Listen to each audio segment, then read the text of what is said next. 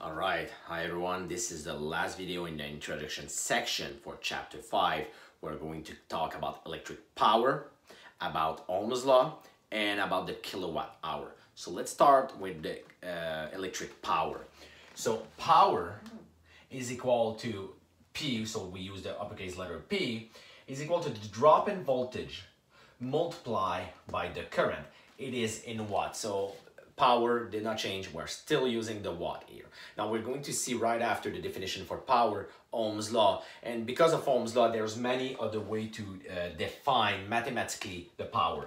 So initially power is equal to current multiplied by drop in voltage. It's also equal to the current square multiplied by the resistance. It's also equal to the voltage square divided by the resistance. All right, let's go to Ohm's law. So Ohm's law is a law that certain material obey for a certain range of current and temperature. Okay, so basically it states that the drop in voltage is equal to the current multiplied by the resistance of an object. Now note, for all the circuit we are going to consider, Ohm's law will be true. Okay, we are not going to go into the extreme cases where we are eating so much of material that even though you are increasing the current, the voltage drop does not increase that much. That's for a more advanced course. In this course, Ohm's law is always true. All right. The last part we need to talk about before solving some example is the concept of a kilowatt hour. Now, you've probably seen on your electric bill that you are charged for the electricity consumed in kilowatt hour.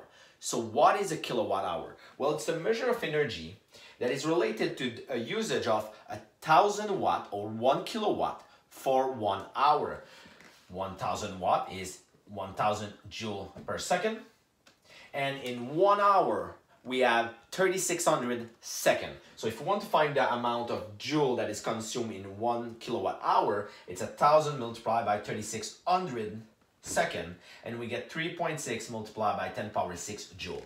So in Quebec, when you're charged 5.5 cents per kilowatt hour, every time you consume 3.6 multiplied by 10 to the power 6 joule, you are charged 5.5 cents. Okay, so that's a convenient measure to bill electrical power. Okay, and in some question we are going to ask, okay, what is the amount of kilowatt hour that was used? All right, so in the next few video we are going to put all of this together. We're going to be solving some example, and if some of these concepts do not make sense now, wait till we solve some example. It's always easier to learn while we are doing. All right, so see you in the next video.